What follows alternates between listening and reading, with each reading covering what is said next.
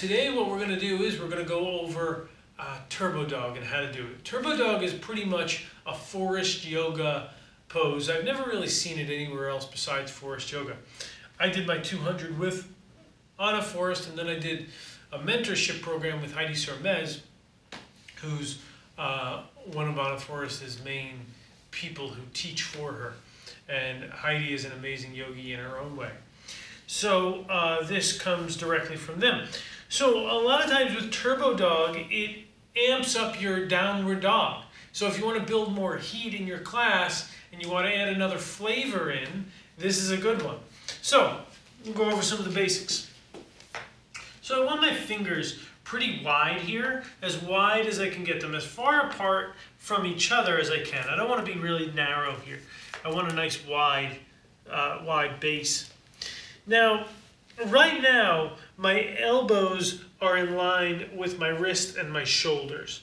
So I don't really want that. I want my hands to come forward about 6 inches. Now, I'm in a better position for downward dog. Here, I'm going to roll my elbows in towards one another. So right now, my elbows, this part of my elbow, if I banged in on something, it would be to this way, right? I want to take the bony part of my elbow and roll it down towards the floor. Because right now, it's bending to the elbow, or to the wall. Here, roll it down. Now, I automatically feel my chest muscles and my serratus anterior turn on. The lower I go, the more intense this becomes. Now, some people call this Turbo Puppy because I'm on my knees. When I make it Turbo Dog, I'm active through the chest. So I'm not sunken here. I'm lifted through the chest. And watch my neck. My neck relaxes. And I'm squeezing like there's magnets in between my elbows and they're drawn to one another.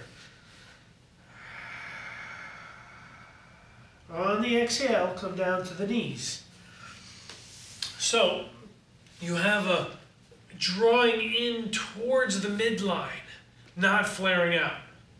This is Turbo Dog. So hope that helps.